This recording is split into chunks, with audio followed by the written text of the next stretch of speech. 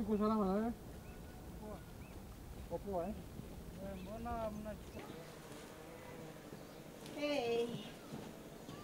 hey, we have food here. Karibu.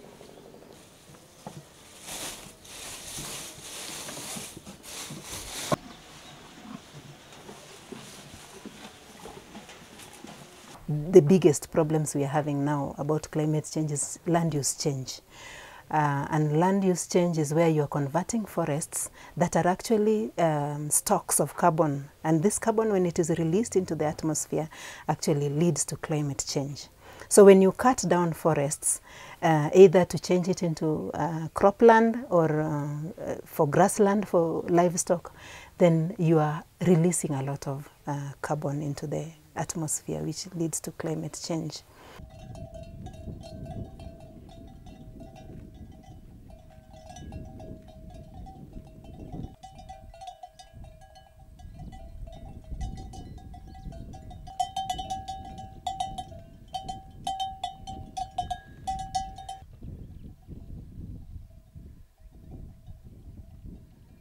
Interference with forest, either with grazing the animals right in the forest, or conversion into cropland so that you can use that cropland for feeds, usually leads to forest degradation, climate change.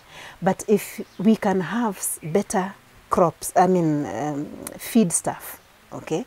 For example, Napier grass is one that if you can use very good quality Napier grass, then it is a very good supplement that would be easily digestible to the animals, less methane being produced, more milk being produced. So the greenhouse intensity, which is actually the amount of methane being produced per unit of milk, goes down.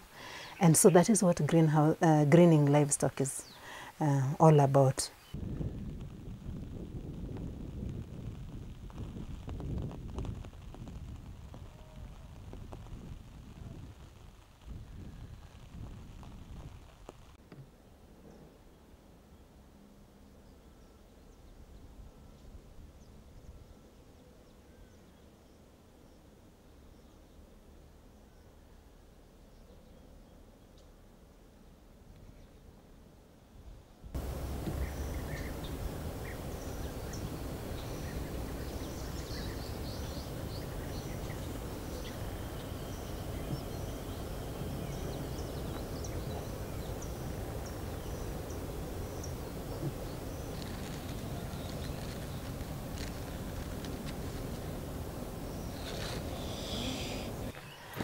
Another major cause of climate change is a gas known as nitrous oxide, which is actually more potent than carbon dioxide. It is 300 times as potent as carbon dioxide.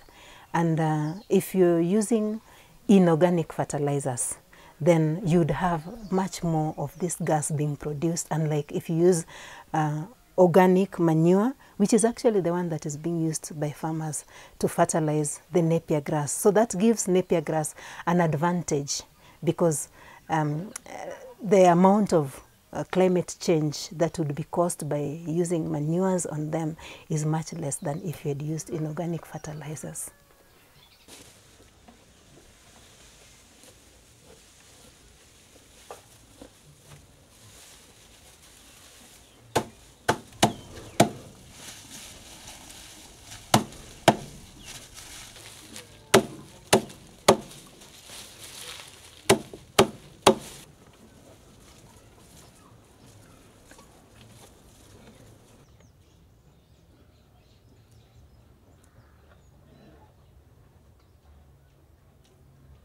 Ever since we started using the Napier grass as a feeding, we don't find a lot of, some of the elements disappeared because sometimes they eat things that cannot be digested, but the Napier grass, you are sure of what you're feeding the cows with.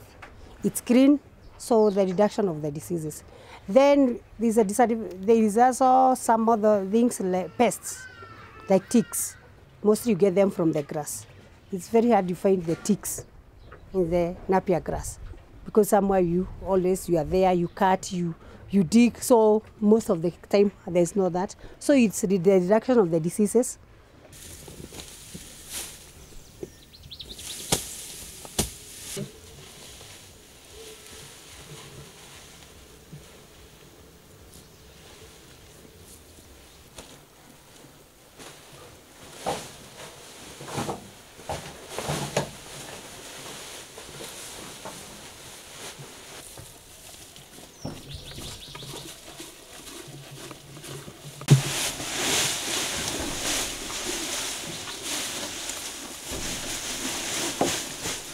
kiengeny ko kikikete tuga koba osnet ko kechengchini suswek, lakini ko kimite miondo nekinome tuga nenomtoi kerbeshet. Ko nguni chueb nguni keboe en gaa kikere manyoru miondo ako mapato nenywan ko mite mapato neo kabisa ako much kosomanen lagok ako kong'etu en biikab kokwet keboisien ako keboisien en ko.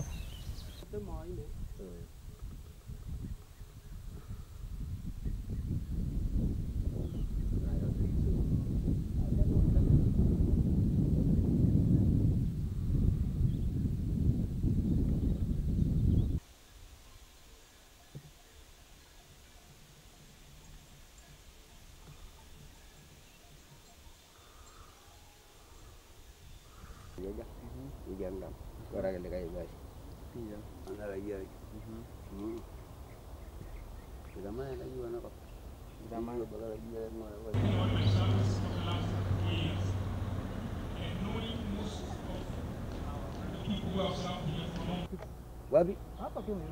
Hapa Nairobi. Hiyo mtu sasa anatumia, angalia Tanzania.